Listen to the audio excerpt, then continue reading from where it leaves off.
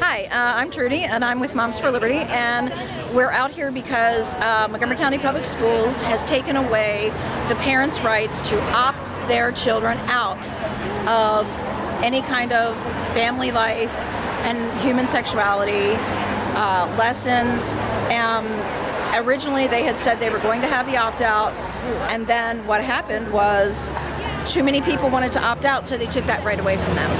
They took that right away from the parents, and so we're like, no, that's not okay. We need that right to be put back in. There needs to be an opt-out. It's only fair. If people want to teach that to their children, you know, that's fine. We're okay with that. We just want there to be an opt-out for people that don't want their children to learn specific things, whatever things they are, whatever things they're uncomfortable with, and that they would rather teach their children. What would be your message to these folks on the opposite side of the street? I know the police are kind of separating you, but if they were here in front of you, what would you say? Well, we've been in front of them for a long time, and they call us very nasty names, and they call us bigoted and transphobic and homophobic and all whatever else they can call us, and we're not. You know, we love everybody. We think everybody should just, you know, be able to do what they want to do. We just don't feel like there should be certain ideologies shoved down our kids' throats. And we're talking especially very little children, 4 or 5-year-olds. You know, they don't come up with this stuff on their own. You know, this is something that has to be suggested to them over and over and over again. And, you know, that should not be something that other people have the right to shove down our kids' throats. We want to raise them the way we feel they should be raised. We're their parents. And they claim Christian values is something being pushed on them, but we're not preaching in schools either. We're not preaching the gospel. We're not reading scripture to them either. And, you know, as a homeschooler, I praise God that I pulled him out 8 years ago, and hopefully we're going to graduate him this year. That's fantastic. Yeah.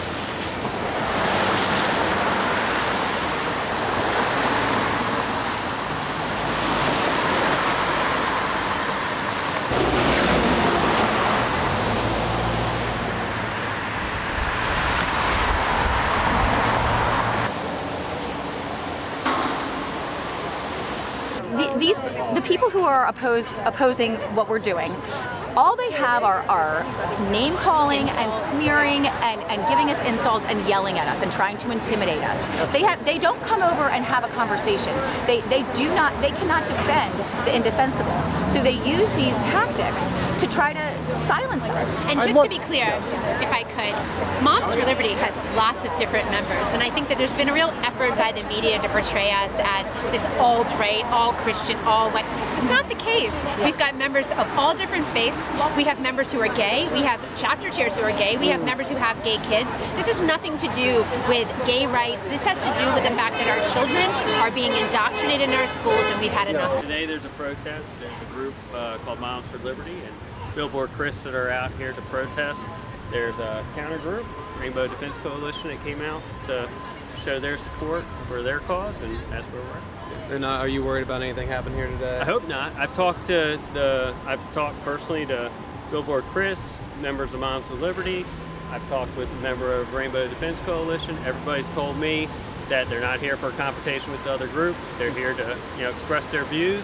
We're here to support people, make sure they have the right to express their views by the First Amendment, and make sure nobody's violent. Yeah. You know, as long as people stick to their word today, we shouldn't have any problems. And so far, people are staying on the two sides. They're not interacting, and that's what we want. We want a peaceful protest, people to have an opportunity to speak their mind, say their piece, and do so peacefully. And I'm guessing y'all have no stance on what's going on, right, between their... No, I'm not here to pick sides. I'm here to monitor behavior. I'm concerned about the behavior we see from people.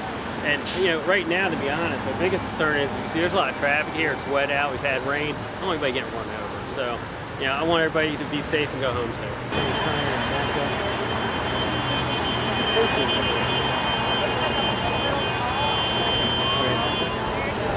Not saying that happened.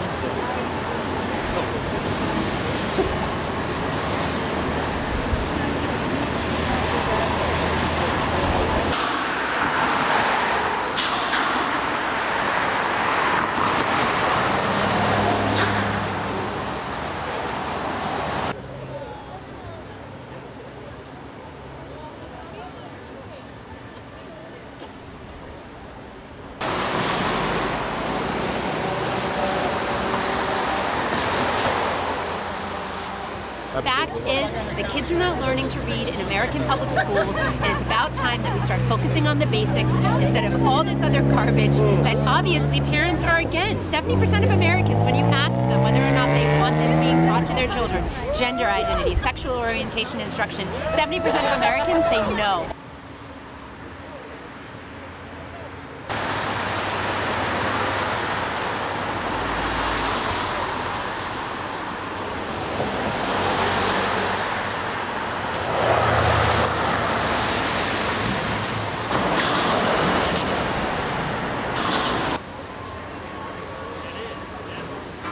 Americans are coming together and fighting back against this indoctrination, and you're seeing people come together across religious lines, across political lines, across racial lines, saying we're parents, we know what's best for our children, parents have the fundamental right to raise their children, to direct their upbringing, and we're going to stand together on this issue. And when parents come together and we fight together on this, we're unstoppable.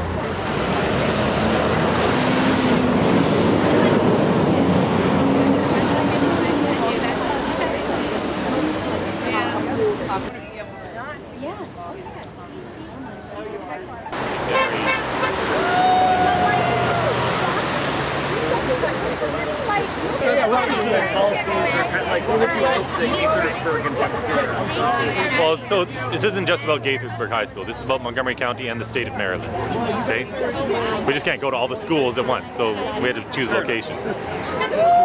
They need to stop teaching gender identity to children. That should not be discussed in schools.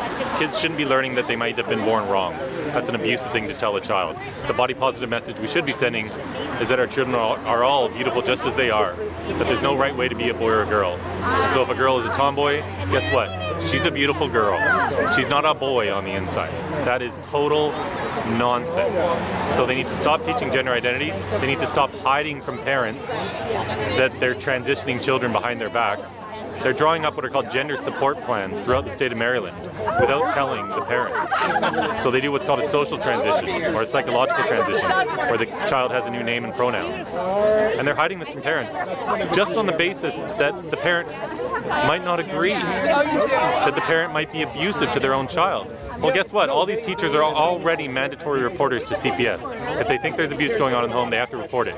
But on this issue, the only one in the world, they treat parents as though they're automatically a threat to their own child, and they keep secrets from these parents. I've heard that it sounds like a policy that's being advocated for is the ability to opt out of this kind of material. They should be. Do you see that as sufficient an opt-out option, or do you think categorically it shouldn't be there? Like it should be everyone's option? It shouldn't be there at all. But obviously, as a first step, parents should have the ability to opt their child out.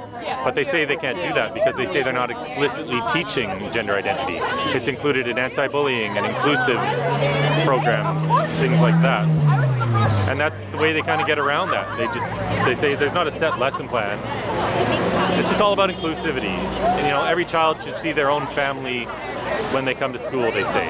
So if a child has two moms, that should be represented in the books and all that sort of stuff. This isn't about sexuality. I don't think they should be teaching that either. The main focus is about gender identity. But there's no such thing as a transgender child. This shouldn't be in any of the books. This is confusing kids, and it's taking children who have other mental health comorbidities and kids who are on the spectrum, and it's leading them to believe that the reason they feel a little different is because they have a different gender identity, and that's very damaging.